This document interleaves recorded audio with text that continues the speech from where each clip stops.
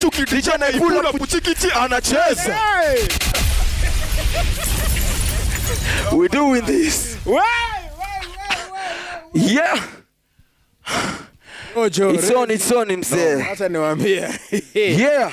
Unajua niliona hata vile yani ile cycle weka ukiwa pale na ndugu Paskeri. Au sio? Paskeri Tokodi. Pascal Tokodi, kakangu huyo. Big up Paskeri. Yeah, Pascal Tokodi. Uliniambia Willis atapenda hiyo video. Silikushow.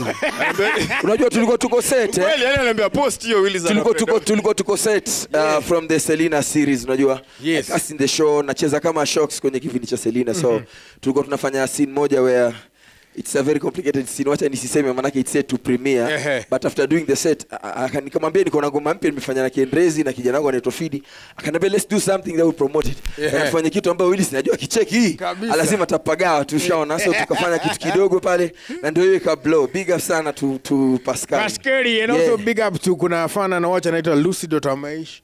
Big up to you as well. Big up to you as well. So, yani mkaamua kuvuruga. Tuambie yani first of all mulikuma paje na concept na mbona mkaita vuruga, yani mad tune. First of all, congratulations. But yeah, how was this? Shukran. So vuruga ni track ambayo basically mimi ndo nilipata beat. There's a producer anaitwa Maplenka, big up Maplenka. Elite record as the studio tumefanyia, big up to you all. So ile track nilivosikia ile track, I thought hii ni ngoma ambayo iko na energy. Unajua zile vitu energetic tu, kitu ya club, kitu ya bang, unajua bassline nzuri and all that. Nikasema I'll speak to the song, but then again I need something that is melodious, kahook kamoja kazuri, kakuimba kitu ambacho kitaliwa wasa watu.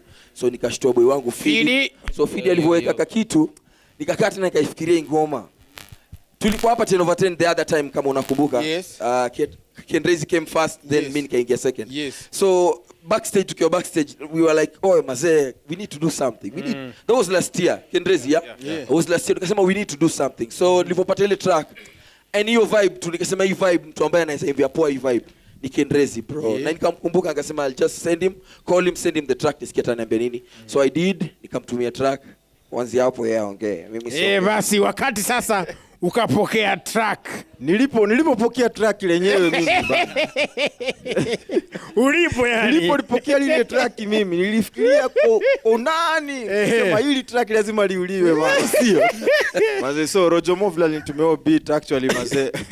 On a serious note, mimi nimekuwa nikimcheki and kumekuwa na kitu sijui kulikuwa na ile feeling ya mostly wasanii wa coast sana si everyone wa embrace mtaani kama venye muona 10 over 10 ufanya.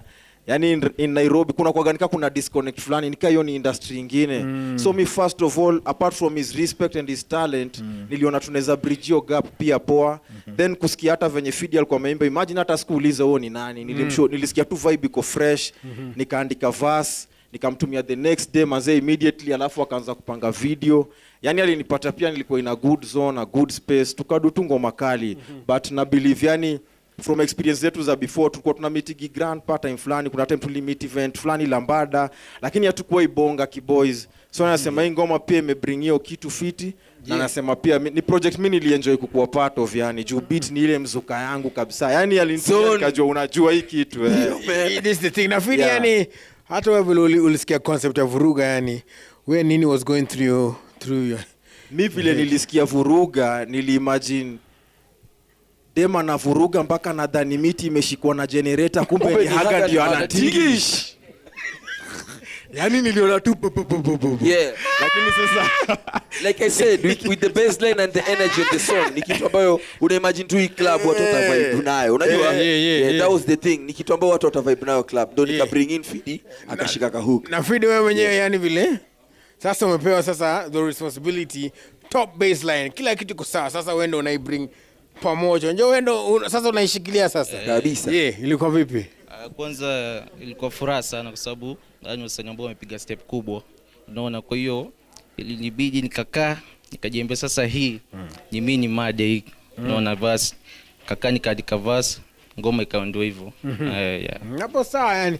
Na kuna kaka hapa introduce, labda introduce pia. Bwana mimi najulikana kama Mula 254. Mimi ni dancer Rojo Mo hapa, mwanangu sana kutoka Mombasani.